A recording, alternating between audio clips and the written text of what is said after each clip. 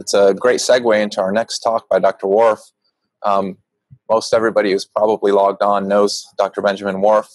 He's been a pioneer in the field of neuroendoscopy in pediatrics for the last probably 18 years now, as he developed a system and a practice of using a flexible neuroendoscope in a developing country, mostly because the need was there. And he brought that back with him to the United States and has been pivotal in showing us what we can accomplish with neuroendoscopy in pediatrics. So it's both of our great pleasures to introduce you, Dr. Warf. Thank you very much for joining us. Well, thanks very much. Can you hear me okay? Yeah. All right. Well, greetings from Boston. And I'd like to start out by actually thanking Mark for an absolutely magisterial lecture on endoscopic third ventriculostomy. That was spectacular. And anybody who wants to learn about that procedure should watch his presentation over and over again, because there's a lot to learn there. And I agree with everything he said. My talk will be more towards introducing the audience to the concept of adding choroid plexus cauterization to ETV, why we do that, how well it works, maybe why it works. So let's move along from there, except for the fact that, here we go, okay. Infant hydrocephalus is an enormous problem globally. There are probably about 500,000 new infant cases of hydrocephalus every year globally. And we estimate that close to 200,000 of those cases per year occur in sub-Saharan Africa. And the majority of infant hydrocephalus occurs in low and middle income countries where shunts are harder to maintain. So this changes the playing field a bit, if you will, in terms of trying to maintain shunt function in children under those circumstances. As some of you may know, I spent a number of years living and working in Uganda, where we helped start this hospital that you see there, Cure Children's Hospital of Uganda. And that little hospital currently treats about 800 new infant cases of hydrocephalus per year. That gives us a big advantage in being able to learn some things from that kind of patient volume, obviously. Just to quickly point out that one of the reasons hydrocephalus is probably so common in low and middle income countries is because of post-ventriculitis hydrocephalus. We had found fairly early on in our experience there, in our first 1,000 patients, that 60% of the babies that we saw clearly had suffered from post-infectious hydrocephalus resulting from a neonatal infection. And in fact, we subsequently showed, along with Steve Schiff, a longtime colleague of mine, that these infections cycled with the rainfall pattern. Nonetheless, we had all these patients with hydrocephalus coming at us, and for many decades now, the standard treatment of infant hydrocephalus has been placement of a ventriculoperitoneal shunt, which in developed countries has become an expensive proposition. There is a non-trivial infection rate with shunt implantation. We virtually expect that these implants are going to fail at some point, and of course the average is they will fail more than once, and some children suffer dozens or scores of shunt complications over the years. And as children become older and they are shunt dependent, shunt malfunction is a life-threatening emergency. So in the context of where we were working at the time, shunt dependence was more dangerous than managing children with shunts in North America. We had the opportunity to start looking at using ETV by itself when actually the Norwegian government and the International Federation for Spina Bifida and Hydrocephalus sent us a flexible endoscope. It was a Karl Storz 3.7 millimeter flexible steerable ventriculoscope. At the time, this is back in 2000, I had actually never done an ETV. It hadn't been part of my training. ETV had started to become used by more people in the late 1990s.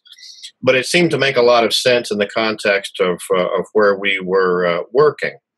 Had I been given another type of scope, the way I do things probably would not have evolved the way that they do. In this picture here, this is a picture from the operating room in Uganda. We always position the patient with the head turned laterally just in case we had to place a shunt. So we typically would prep and drape the child for a right frontal VP shunt placement in case we had to abort the procedure. That was largely driven by the fact that we didn't have good preoperative imaging.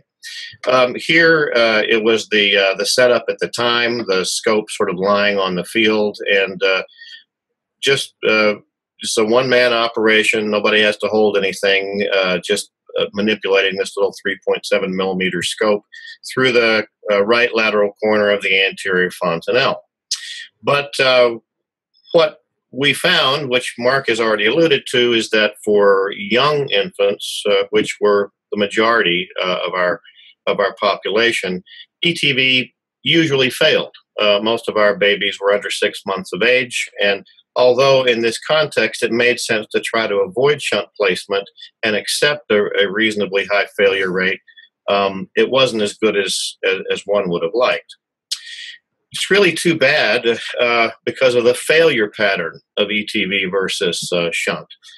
This graph is from the work of Ab Kulkarni, another longtime colleague, and this just demonstrates the fact that if you're treating hydrocephalus in babies, most of the treatment failures from ETV are going to occur in what I like to call the safe zone.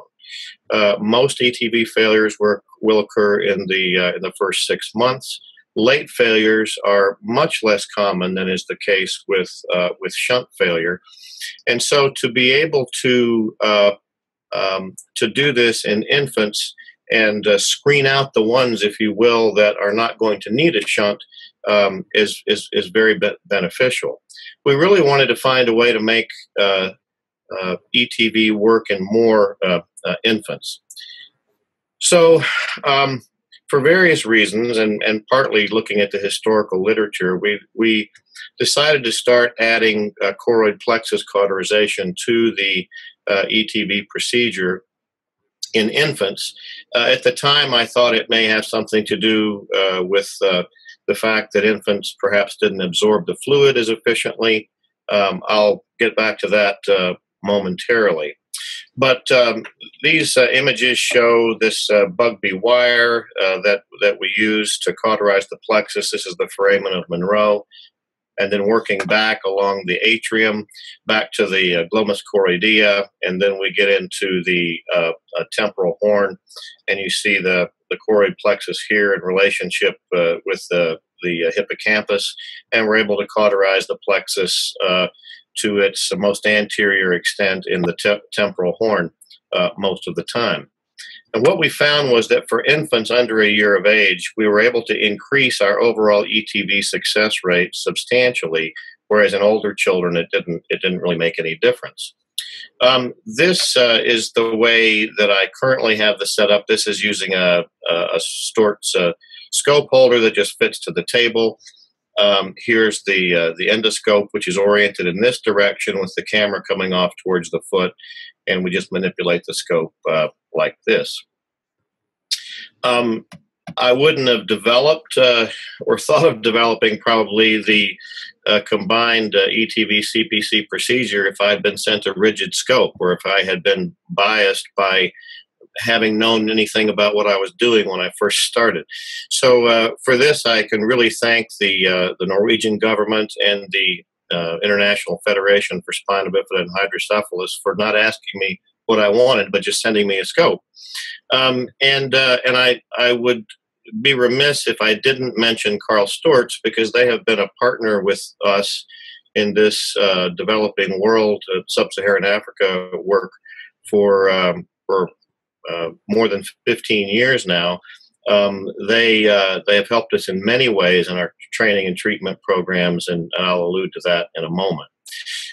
This picture here is just to remind me to point out that the optics are getting better, that this is an image from a digital flexible endoscope looking at the foramen magnum, the craniocervical junction, and the vertebral artery here.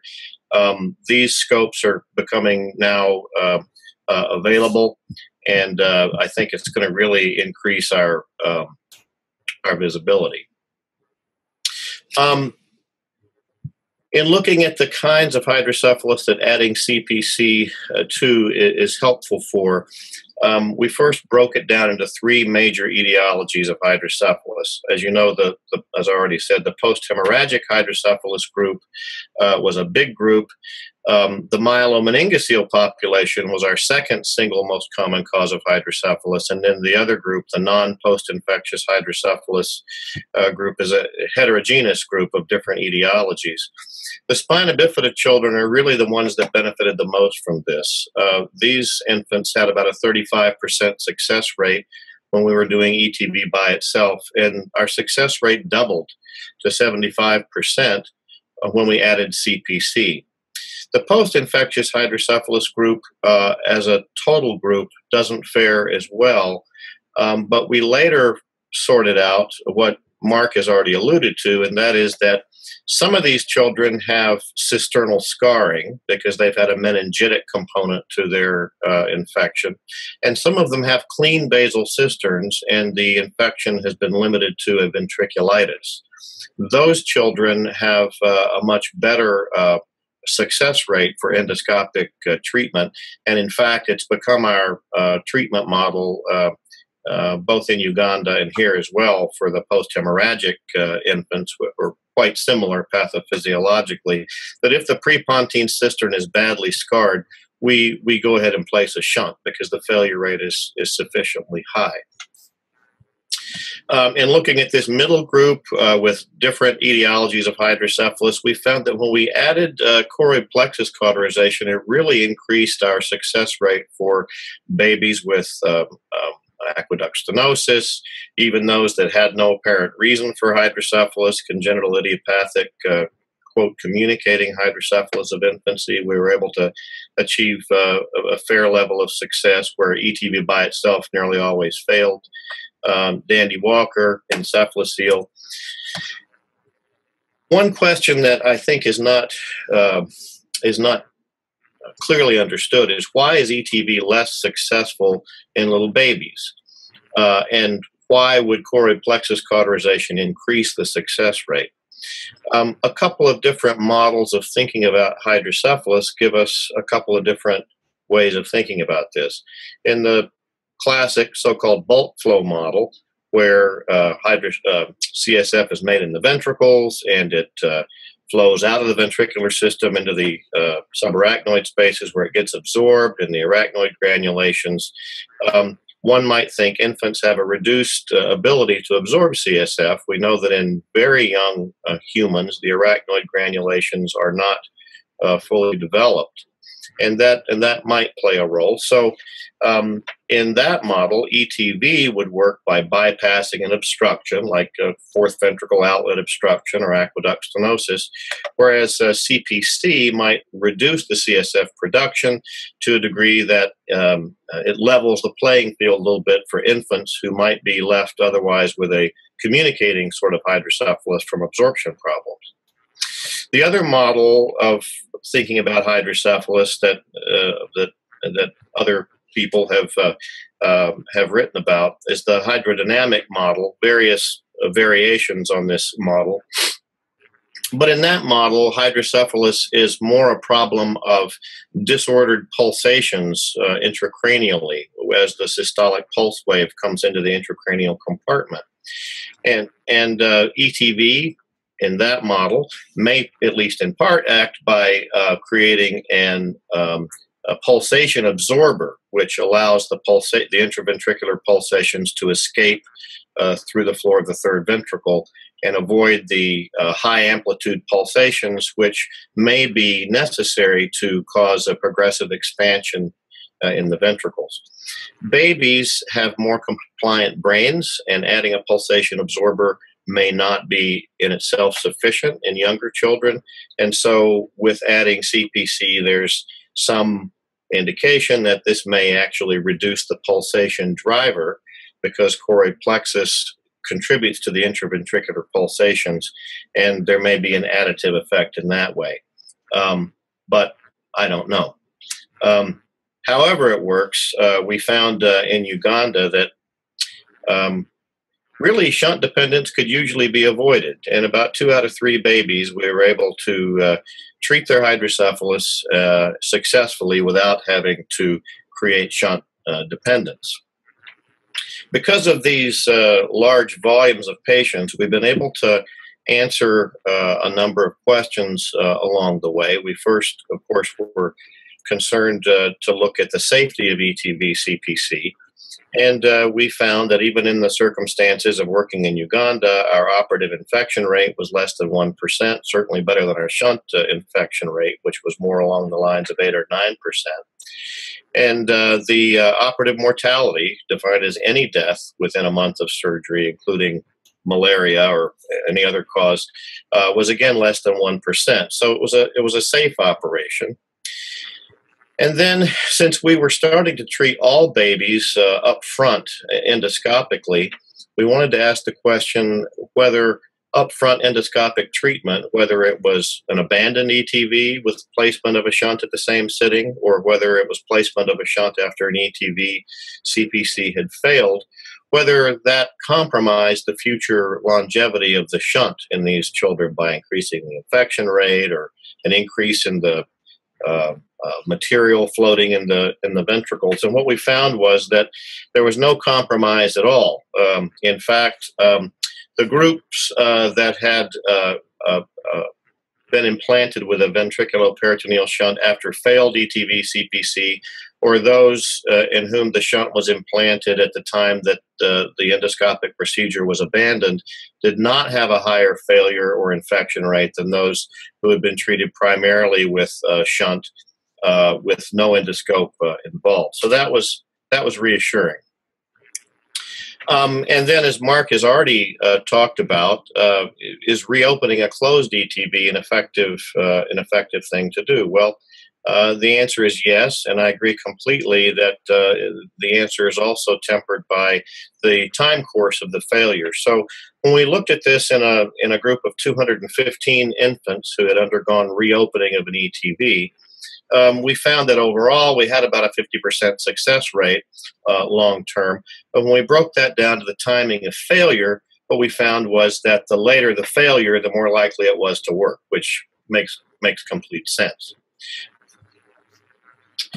But there was one question that was troublesome, and that was, are we trading anything there for these children in regard to their brain development for the perceived benefits of not being shunt dependent for the rest of their life?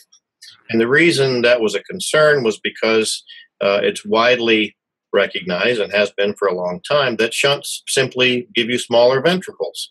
If you look at a child who's been treated with ETV and they've had very large ventricles, you don't really expect those ventricles to come down to normal, whereas with a shunt they may come down to normal or even less than normal size. So was it possible that shunts might be better than ETV with or without CPC for early brain development?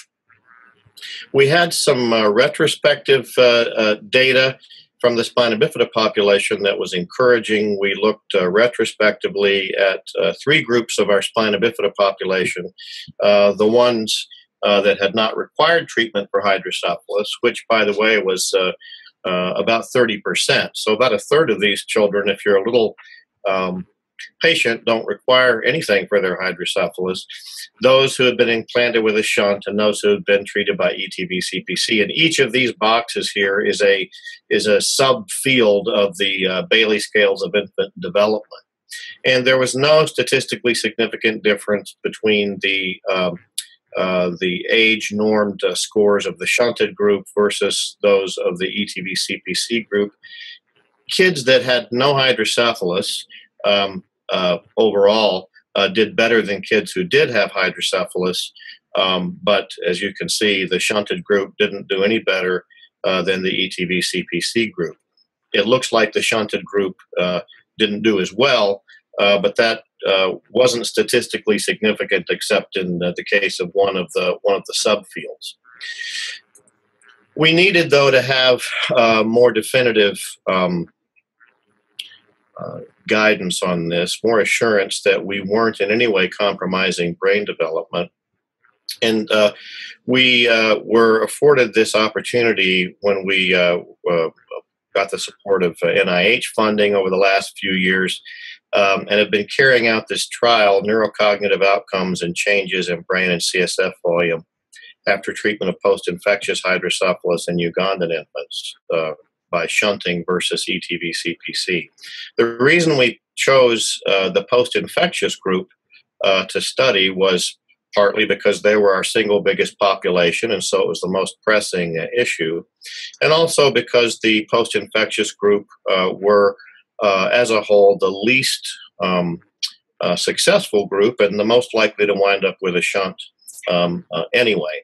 So we were taking children under 6 months of age, which was put them in the lowest success score in our Ugandan scoring system, and those with post-infectious hydrocephalus, and we randomized those to ETV versus ETV CPC.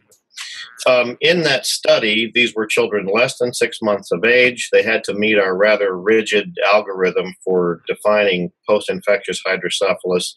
The mom had to be old enough to understand and consent, and we only studied patients in districts that were in the general region of our hospital, because we didn't want to put a shunt in a baby and send them up to South Sudan. That wouldn't make sense. They'd be harder to study, and they'd have more difficulty getting back to us in the case of shunt malfunction. The primary outcome measure was the Bailey Scales of Infant Development cognitive score. Secondary outcome measures were the other subscores, as well as looking at actual brain and CSF volumes measured off of CT scan, and then morbidity, mortality, and treatment failure.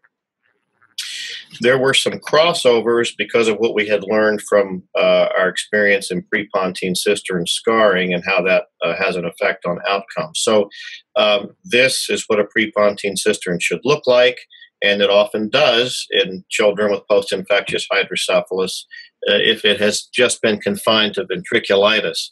But if we looked in and saw a prepontine cistern that was badly scarred like this, and this is the same view, the basilar artery is encased in scar tissue here, then we would proceed to primary shunt placement, and that would be a crossover in the group.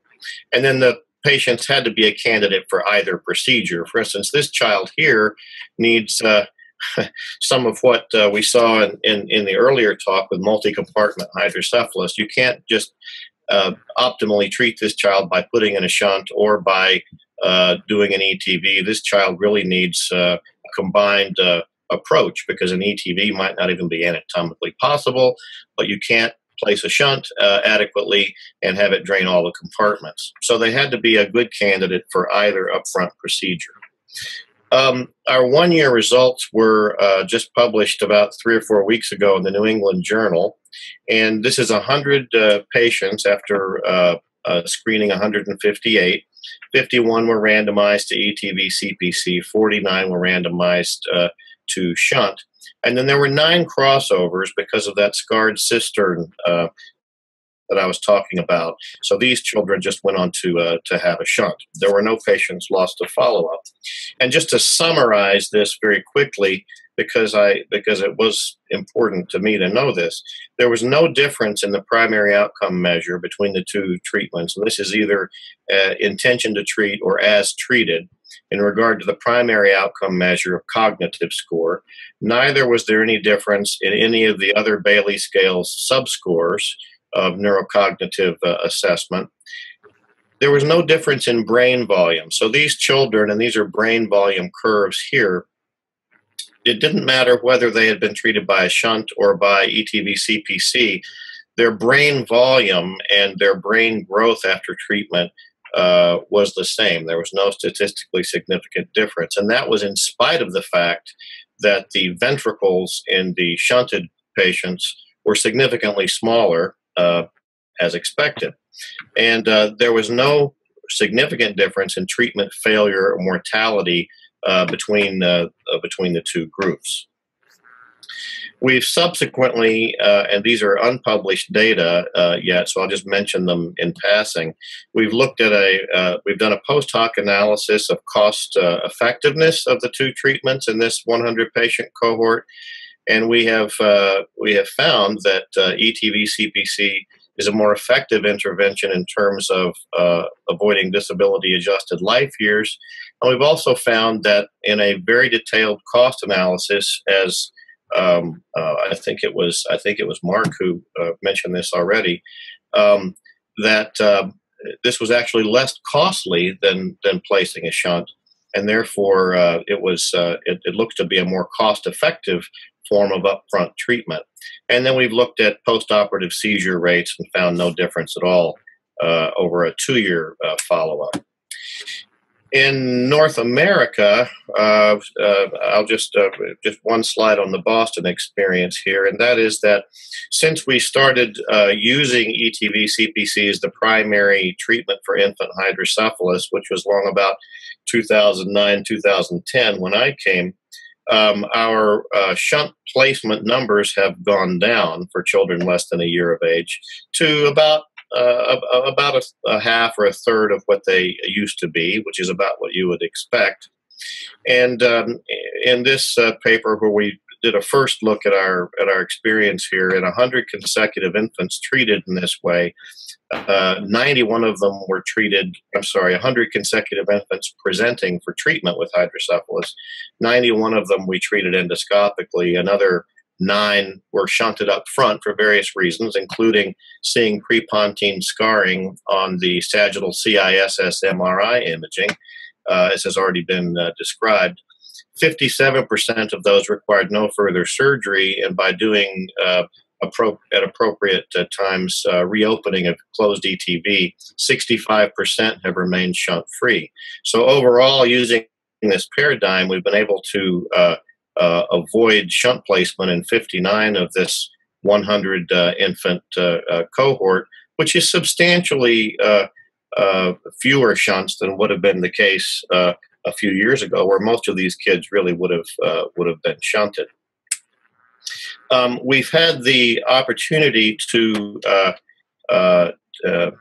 and the fun, frankly, of taking numbers of colleagues across North America to Uganda, which is helpful because of the high case volume, to show them the technique, to have them learn the technique, both of using flexible endoscopy, which is frankly a different skill set than using rigid endoscope, and to do the CPC procedure. So in summary, and at the very end here, if I'm able to, I'm going to try to show a brief video clip of some of the choroid plexus cauterization, just to show what it looks like. From what we've learned from our studies, especially in post-infectious hydrocephalus, babies less than 6 months of age, we found the same 1-year failure rate. And in fact, now that we've followed these out to 2 years now, we're seeing shunt failures and no further ETV CPC failures. Our latest endoscopic failure was at 8 months, and none since then, whereas shunts have continued to fail and have now exceeded the endoscopic failures that just passed 2 years, and that's to be expected. We have at 1 year the same cognitive outcome, the same brain growth despite the difference in ventricles, the same 1-year survival, the same 1-year success rate, the same risk of postoperative seizure development. Shunts have a higher infection risk. The only infections we had in the 100 patient randomized trial were in 4 patients who had a shunt implanted, And of course, shunted patients remain at risk beyond the safe zone when nearly all the endoscopic failures occur. Now, as we go forward following these children, the ones that have shunts are going to be shunt dependent, and shunt malfunctions are going to become more of an issue. Whereas in early infancy, treatment failure is a visible diagnosis to the mother, and it's not such an emergency. So the head starts to grow, the fontanelle starts to bulge. They have time to get back to the hospital. Whereas in older children, the symptoms can come on more acutely and can be confused with other things. And finally, we think that endoscopic treatment is likely more cost-effective, certainly in low and middle income, low resource environments, but more than likely in other environments as well, although we haven't had a chance to study that. So all of this suggests that primary treatment of infant hydrocephalus by ETV CPC may be the better protocol in limited resource environments, if appropriate training and resources are in place. And that's an important point, obviously. We've been able to begin addressing this over the years through what we call our Cure Hydrocephalus training and treatment program. This has been a funded 3-month fellowship at Cure Children's Hospital of Uganda. If the fellow, who is a neurosurgeon from a developing country, demonstrates competence and safety in the procedure, we provide them with the equipment. Over time, we provide maintenance and replacement of the equipment.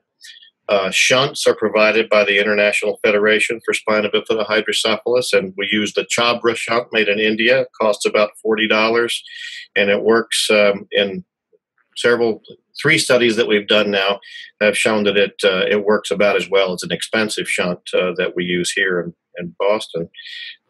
We hire a local clinical coordinator because patient follow-up is so important, especially in that first 6-month window, that we don't want to lose any patients to follow-up. And we have started now a multi-center clinical database. Since 2001, if you include Uganda, we've treated more than 20,000 children for hydrocephalus. We've trained 30 surgeons in 19 countries, and in 2015, that single year, we treated about 3,000 children. If anyone is interested in this program, they can go to cure.org/hydrocephalus and get more information. I have a number of people I'd like to thank over the years for this work, not the least of which are my colleagues in Uganda, who have been doing all the work now for the last really 10 years. My family, donors, Cure International, numerous co-investigators. Couldn't have done any of this without smart people to do things that I'm not able to do. Of course, NIH and the Fogarty Institute, the United States, the USAID, for especially allowed us to have a CT scan, the MacArthur Foundation, and then again the Carl Stortz company, and in particular Mrs. Stortz.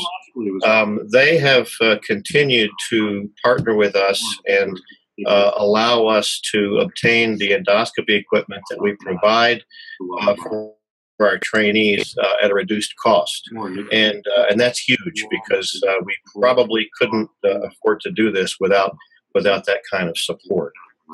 At the very end here, what I would like to do is just to show a couple of very brief video clips. This is after the ETV is done. Here's the foramen of Monroe, and this is the Bugby wire coming in to cauterize the choroid plexus. I'm going to speed it up here. This is now anterior is to the left, which is different orientation than what you may be used to seeing because the patient's head is turned to the side, as I described previously. We're coming on back here. We're going to start seeing the superior choroidal vein. And we'll start to see this membrane, this telechoroidea-like membrane that tethers the glomus choroidea down here. We try to get all of this as much as possible. We do have some evidence that the extent of plexus cauterization does affect outcome. And I'll stay in touch with you. I heard Monday, last I heard. There's the glomus choroidea. We'll keep checking over the weekend. Starting to work on that. Okay. And it takes a little time. It takes me about 15 or 20 minutes per ventricle. So we do this first in the right lateral ventricle, and then we, if need be, we do a septostomy and come across into the left lateral ventricle to do the same thing on the other side. I'm just going to switch to a different clip here, which shows getting around into the temporal horn. So this is after having cauterized things here in the atrium. We're going to turn the scope, we're going to twist it clockwise and flex the tip, and this gets us right into the temporal horn. Here's the choroid plexus of the temporal horn, and we'll start to cauterize that there, and you can see that's the anterior extent of the plexus there. I've not tried it. I don't think that you can do this with a rigid scope, especially bilaterally from a single right frontal entry point, and so that's why I advocate for doing this with a flexible scope. So with that, I will conclude my remarks and turn it over to questions. Dr. Warf, thank you. If you can disengage from your laptop, that'd be terrific. I'm trying to do that now. Thank you. I'm going to start by saying that in our field of neurosurgery, seldom does one have a potential for affecting the care on a global level, and you've done just that. And I watch this work with such great admiration, and I can't thank you enough for your contributions. You've really defined an entirely new playing field. One of the questions that came up from our viewers was, at the time of repeat ETV or CPC, can you make any comments about the observation you've seen of the choroid plexus? Does it seem to form this recrudescence of viable choroid plexus, or does it look as if it's scarred at the time of re-exploration? And how do you handle it? Am I still there? Can you hear me? Yes, we can. Okay, good. I don't see myself there anymore, so I was a little worried. Yeah, no, so that's a great question. And absolutely, I've re-endoscoped many children that have had choroid plexus cauterization, and was initially curious to see whether it would regenerate or grow back. And in fact, what happens is the plexus that's been blanched and shriveled at the time of the original operation has further reduced and gone away to form basically a thin line of scar along the choroidal fissure there. Occasionally, you'll see some little branches of plexus that didn't get taken out the first time around, but I don't think that it regenerates. Okay, thank you. You made mention of I'll use the oncologic phrase of a dose-response issue with regard to the amount of choroid plexus that you coagulate. I can pretty much expect your answer, but can you tell us what that threshold is? Well, this is something Ab Kulkarni helped me look at quite a number of years ago, because he does statistics and I don't. So he's been a huge help to me. And what we found was that there was basically a dose response curve that was pretty crude, in that we had no volumetric measure of how much plexus had been cauterized. It was basically unilateral, bilateral, partial, and complete. That's kind of the way we looked at it. For me, a thorough plexus cauterization involves what I just demonstrated, which is to get all the plexus, beginning at the foramen of Monroe, going back to the atrium, thoroughly doing the glomus and its tethering membrane, and then coming around the corner to look into the temporal horn and get that plexus. I think if you can't get all of it, it's still worthwhile, but in theory, I think it's better to do as much as you can access. I imagine you're pretty talented in video games. Actually, I don't play video games, so I don't know. I didn't think so. You didn't know about it. One other question that came up during your talk, and if you want to field it, feel free, and that was in the management of a suprasellar arachnoid cyst or prepontine arachnoid cyst. The relative need for doing a superior ventriculocystostomy versus a cysternotomy at the basal aspect of these cysts. Do you care to comment on that?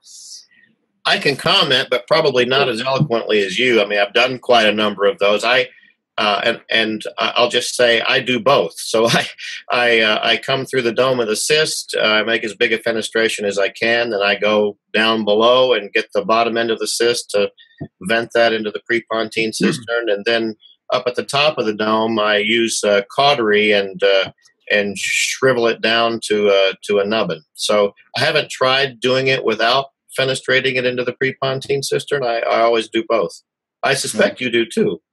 I do. Your suspicion is correct. There's been an attempt in the published literature to look at this in a meta-analysis, and it pretty much supports the contention that the basal membrane should probably, if safe, fenestrate it as well. I find that variapical membrane to be extremely redundant once it's fenestrated and very floppy, and probably has a greater likelihood of rescarring in again. So I utilize both, as you indicated. Yeah. But the cautionary note there is that basal membrane can be mid-basal or below, and it takes absolutely. And I've never tried that with a rigid scope. I've used rigid scope actually fairly infrequently and I'm very comfortable with the flexible, using that tip as sort of using the wire through the working channel coming out just beyond the tip of the flexible scope. I think of it like a micro instrument.